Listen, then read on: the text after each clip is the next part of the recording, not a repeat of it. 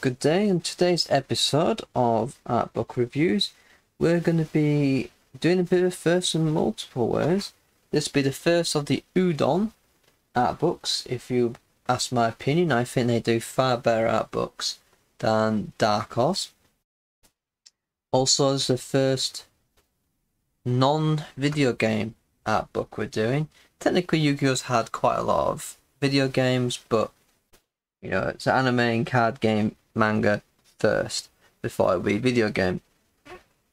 So this is a tier 1 art book. It's a picture book. We have done an outstanding job with this beautiful outer textiled cover, I guess. I'm trying to think of the word there. Absolutely beautiful. This was a £30. This cost me, I don't actually know, it cost me £25 actually. And it's about $40. It is roughly still the same price. You can still pick this up brand new. The question is, would you? So this is obviously from a while ago, and specifically this is art for card, it tells you here.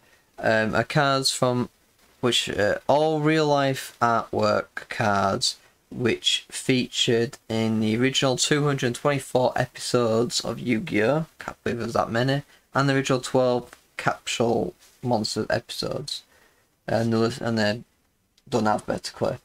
They've also got some alternate art pieces for like damage and whatnot. Unfortunately for me, as much as I love that, the artworks are not that drastically bigger than a Yu-Gi-Oh card. I'm just trying to find the Yu-Gi-Oh card at hand.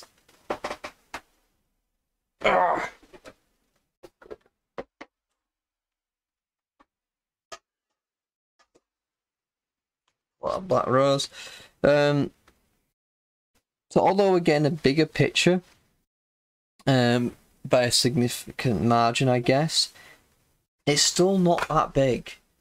The fact is, I've seen various of these artworks online, and the actual picture blows up to like this, so you can get a full one on the full page of this easily. At least for some of the artworks, I know that. So having them still in quite a small size, it's been annoying. It's good to get them at a bigger size so you can appreciate them more, but I'd love to have them bigger, just because you still don't get as much detail in these. Also annoyingly, these are all the censored artworks of them. None of them are the original ones, which irks me a bit.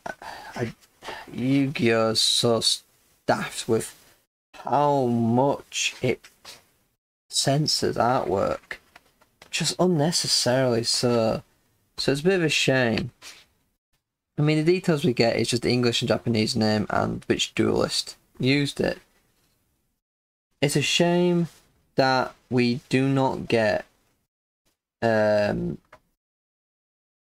artist who actually created these. That would be a nice little thing, especially after you got the space for it, you could put the artist. But the problem is, I guess, because it's a sense of that where you got the original artist and then whoever tweaked it, which then the original artist might not be too pleased with their name being put on the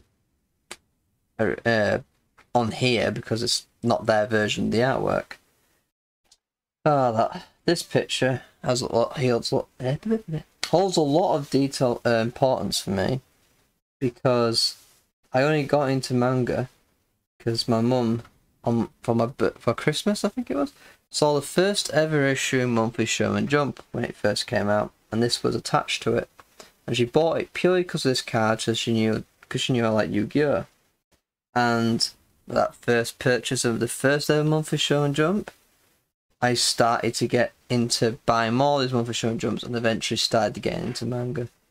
So nice to see that. I would have still loved like a full-size picture of him, but you know, as a big trading card guy, I play a lot of different trading cards games, Yu-Gi-Oh being one of them. It's nice to get more artwork of Yu-Gi-Oh, because for some reason Konami doesn't like releasing merchandise for Yu-Gi-Oh very often, especially outside Japan. It's good to see that we do get some of the alternate arts which were available at that time. Now, quite a lot of these have had other alternate arts since then.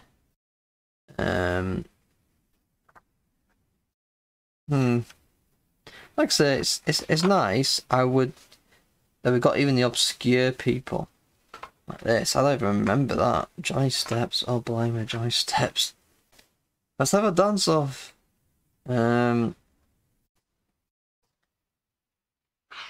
That's different there, do I see? Animation. Oh, right, yeah. So they do say if the animation, the anime name was different, which is interesting. Let's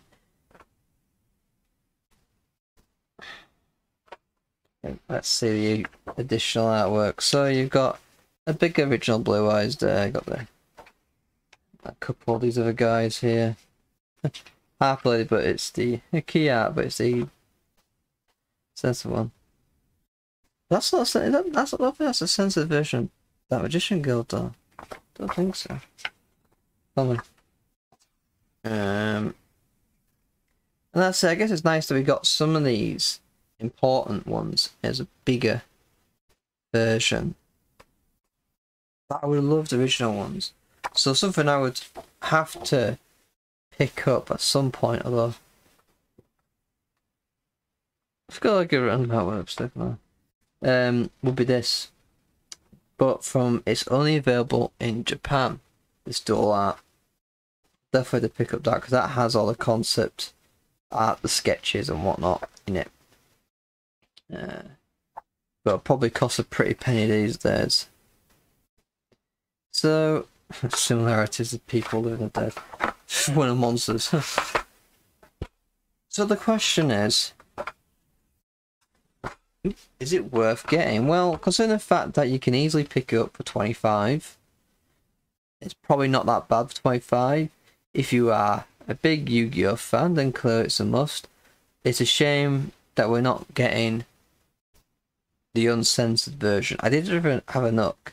If they had a Japanese version of this, I couldn't find a Japanese version of this. This might be a Western exclusive. If there is a Japanese version, I'll have to try and get it so I can have the original artworks, because that's what I don't like censorship of art. So the fact that these are all the censored version is a little bit annoying. But I guess that was a given because there's a Western version of the art book, or at least the only version of the art book.